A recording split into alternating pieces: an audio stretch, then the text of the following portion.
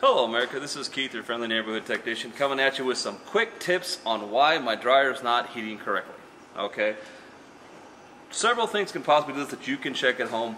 I don't expect you to go out and buy a bunch of tools. I don't expect you to start poking around in things, but there's some things you can check. Okay, first of all, does the dryer have any heat at all? If you turn it on, you stick your hand there, there's no heat at all, you want to go check your breaker. Okay, what I mean by your breaker is your dryer takes 220 to operate. What I mean by 220 is this is a 110 plug. Okay, this basically is like your lights, like all the stuff, works on 110 power. Now your dryer, in a previous video, has a very large plug that has a bunch of wires on it. Well, you need 220 to heat. So what you need to do is, before you call someone out, go to your breaker box, turn the breaker off, count 10, turn the breaker on. It's generally going to be a 30 amp breaker, and if your home is relatively new, the breaker box will be labeled. Okay, that's one thing. If it doesn't heat at all. Now two, it heats kinda. Okay, which means you open up, you can feel a little bit of heat. My laundry takes a whole bunch of time to dry up because it's not drying like it used to. There's a couple things we can look at. One, we want to look at your lint screen. Yes, your lint screen. Okay, you want to be able to see through your lint screen.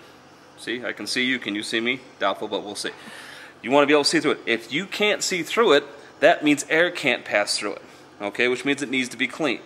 Now, some are easier to clean than others. Some are harder to clean than others. Okay, this model, actually, if I can do it, will actually open up so I can actually get the lint out. Other ones have just, this is just one-sided, and you basically want to make sure it's clean.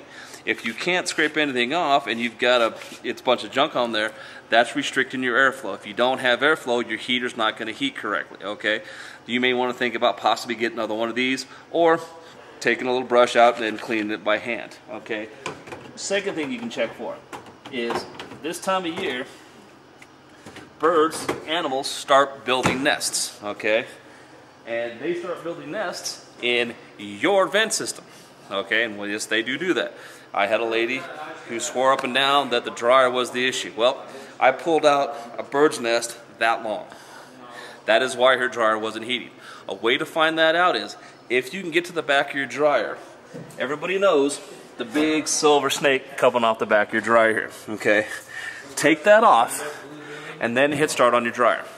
Let it run for a few minutes and you can feel the heat coming off. Okay, if the heat starts to get built up and starts feeling normal, you've got a problem either in your vent or on the outside of the house. Things get piled up against it. My vent in my house is that far off the ground against the side of my house. My dog used to love to lay on it because it was warm in the wintertime. She smushed it. Well, didn't realize it till later. I'm going, oh, why have no airflow? So I went out there, looked at it, it was there. Check that out. Okay, two, that big old long silver snake, does it have, is it folded on itself? Is it squished? Is it, this? If you restrict the airflow, it's not going to go anywhere. You want to check all those out, make sure all those good. If it's still not working right, then you're going to want to call somebody. Now, the water on your clothes washer, okay? This is for people who have hard water, okay? If you look here, your hot and your cold water, they have little screens in them, okay? And if you have hard water is going to build up on those and eventually cut off the water supply to your washer. So if you watch it fill and it's not filling quite the way it should, that's something you want to check. Okay, turn the water off to it, disconnect these, and take a look in there.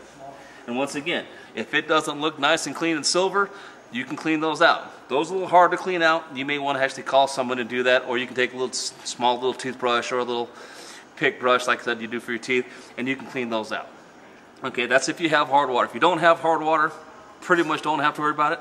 Now, if you have well water, that is also something you want to check into, because the well water does have a lot more deposits in it than your normal city water. But this will get clogged up. These will get clogged up. This is one of the reasons why you may not have enough water coming in, or it takes too long to fill. Well, it used to take a minute and a half to fill, now it takes 5 minutes. That could be why, as these are clogged up. Okay, that's a few simple things to check for if your dryer's not heating properly or your washer's not filling. So don't forget to tune in to next week for more very good information, and don't forget to subscribe to this YouTube channel, and you folks have a wonderful week.